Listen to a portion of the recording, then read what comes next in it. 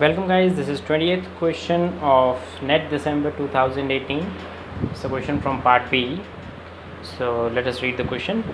Let C is equal to 1 by 2 comma 2 by 1. Okay, so we have two vectors and C is the basis of R cube. Okay, so these two are the basis vector of R square, not R cube, sorry, R square.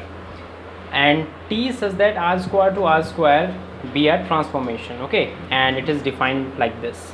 So T is a transformation which is given by this formula.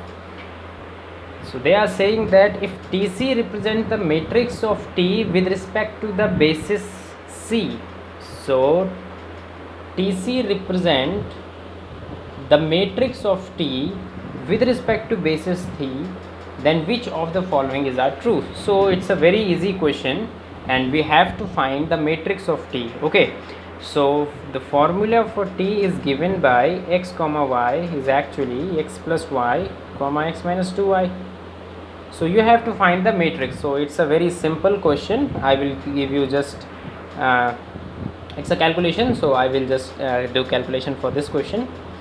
So an important thing to note here is that you have to find the matrix of matrix of T with respect to the basis C, not with respect to the usual basis. Okay, what I am saying is that if you try to find out the matrix, what you firstly do, you just put it here, T of 1 by 2, you find the image of the basis element and then you solve this system. Okay, so you solve this system. Okay, so by solving this system you are getting alpha 1 and alpha 2, but that matrix which you are getting by this formula will be the matrix with respect to the usual basis. Okay, what I am saying is that you are using usual basis here. This is 1 0 and 0 1 of R square. That's an important mistake that usually student makes while doing this type of question. What you have to do, you have to replace this by the basis that is given in the question. So you have to replace here 1 2 or 2 1. So this is the basis that is given in the question.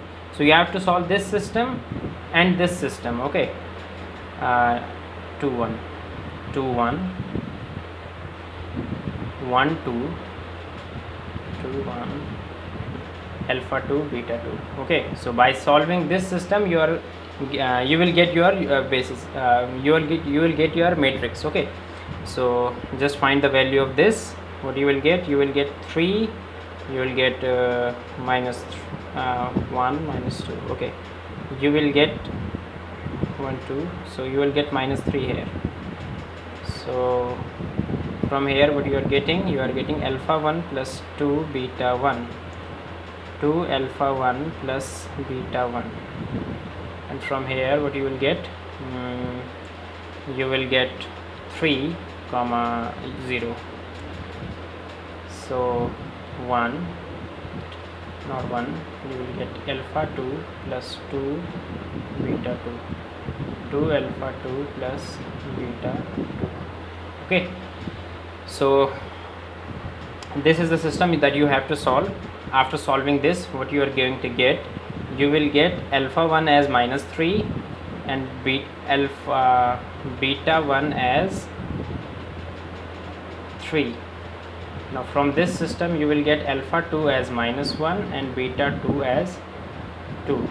So the required matrix of the given transformation will be alpha 1 beta 1 comma alpha 2 beta 2, and that is given by minus 3 3 minus 1 2. So it's a very easy question. You can directly mark the third as your answer and all other options are false. Okay, so thank you guys.